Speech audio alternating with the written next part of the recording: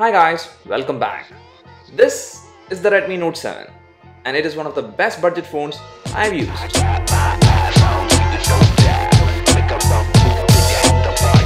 There are a lot of options in the budget segment and because of that, it's really tough to choose one. But from the time that I've spent with this device, I can easily recommend it. First, the pricing of the device is really aggressive. The variant I have here is the 3GB RAM, 32GB storage variant and it is selling for 9,999 Indian rupees, and there is also a 4GB RAM and 64GB storage variant which is selling for 11,999 Indian rupees. And for this price, you're getting a Snapdragon 660 processor, 6.3-inch Full HD Plus display, 4000 mAh battery, etc. Usually with this price tag, companies do compromise on certain things like the camera, the display, the build quality and all possible areas where they can cut to reduce the price.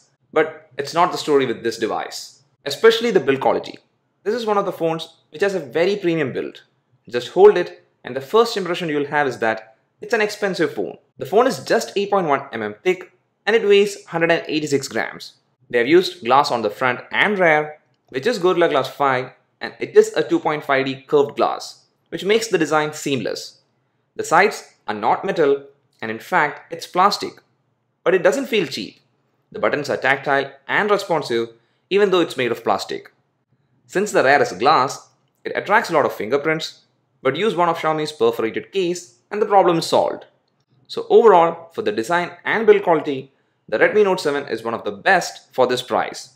Everything is well put together and there is no gap or flex. This phone might not have the best internal frame to make it a very strong device, and if you apply a lot of pressure and try to bend it, it might fail, but during your normal day-to-day use, the build is strong enough and you won't have any such issues. Xiaomi also didn't skip on the ports used. You get a headphone jack, two microphones, a IR blaster, a single bottom firing speaker, and also a USB-C charging port. USB-C is becoming a standard and it's great to see this in a budget phone. The speaker is a really good speaker. It gets sufficiently loud and is clear. It's a single bottom firing speaker and you might accidentally cover it, but if it's not covered, it does the job pretty well. Same with the headphone jack. The output from it is also good.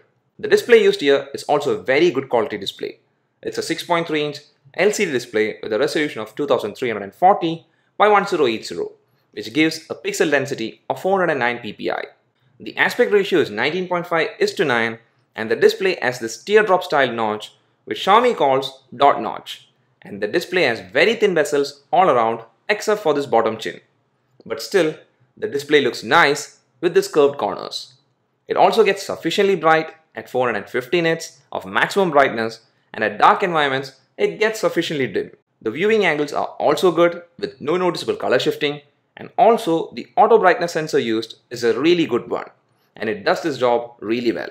Xiaomi did use a really good quality display on the Redmi Note 7, and watching media, playing games, etc. all look really nice on this display. That takes us to the processor, which as I said earlier is the Snapdragon 660 processor. It's a 14nm octa-core processor in which there are 4 high performance cores clocked at 2.2 GHz and there are 4 high efficiency cores clocked at 1.8 GHz.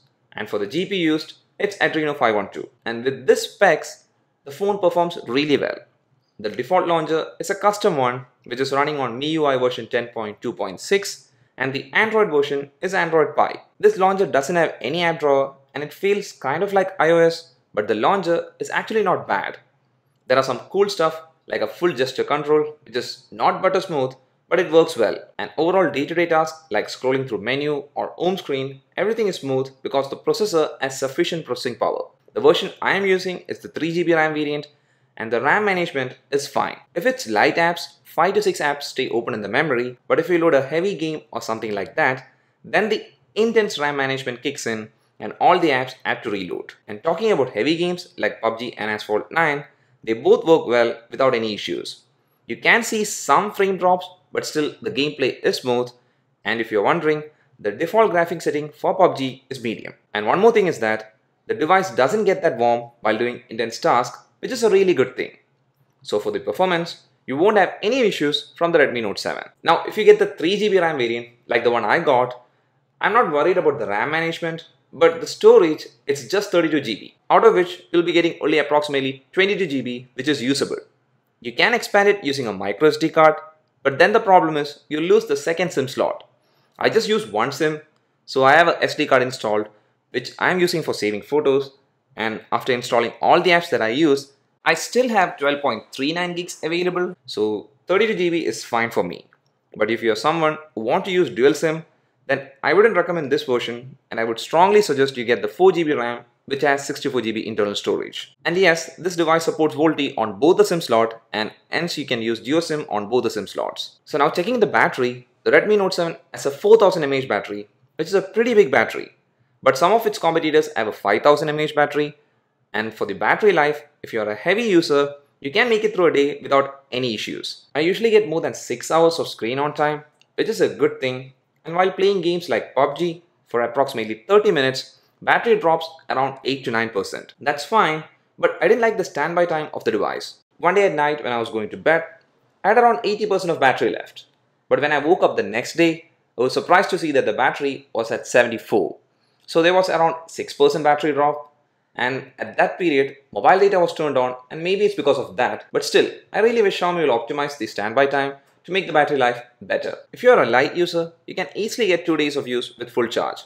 And when it comes to charging, the phone supports Qualcomm Quick Charge 4, but the included charger in the box is not a quick charger, and it's just a 10-watt charger, and to fully charge the device from 10% to 100%, it takes around 2 hours 5 minutes. And charging for 30 minutes with the included charger, you will get 26% of battery. And also while charging with the included charger, the phone gets slightly warm. So for the battery life and charging, it's fairly good. So till now, Xiaomi hasn't skipped on anything, and in fact, they've done everything perfectly with the Redmi Note 7. But we didn't touch one thing till now, which is the camera.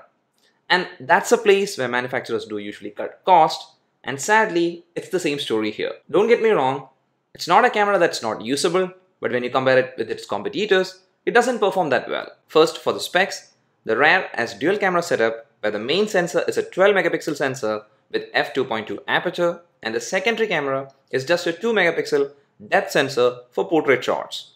There is a flash just below the camera, and the photos that the main sensor captures are good if you have sufficient light.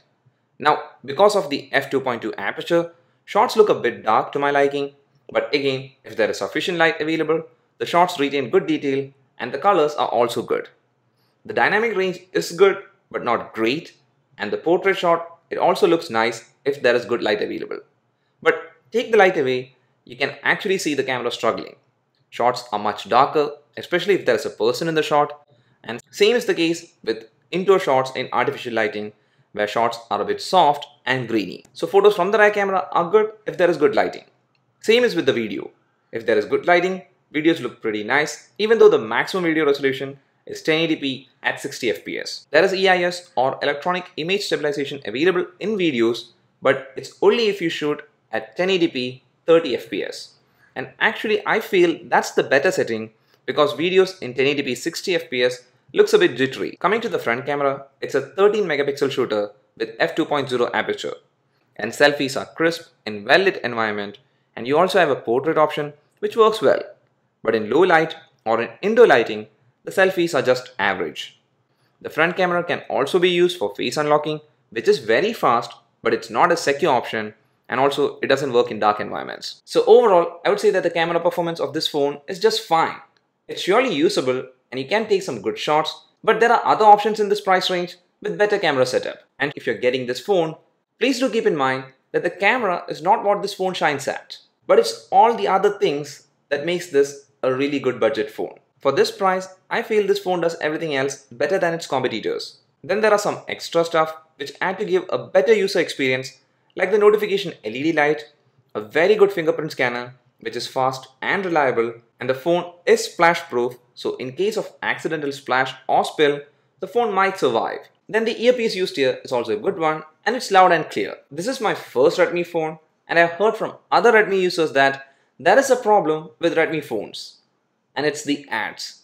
Well, I haven't faced any such issue till now, and it might be because I opted out of the user experience program and I don't use any of Xiaomi's default apps because I already have alternatives for all those apps, and I've also disabled the app vault. And one more thing is that this device supports wideband L1, so you will be able to stream in HD on platforms like Netflix and Amazon Prime, but it's not turned on yet, and hopefully it will be enabled in a future update. That's all about the Redmi Note 7.